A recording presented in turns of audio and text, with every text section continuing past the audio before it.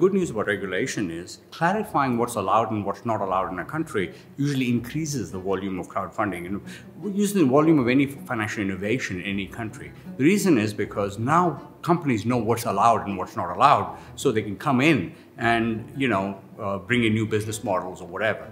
However, once the research has also shown that once you actually have a regulatory level of regulatory clarity in a country, additional regulations beyond that actually has a negative impact on the volume of crowdfunding. So you have this optimal level. An initial level is good because it sets the rules of the game. Beyond that, more and more regulation may not necessarily be good.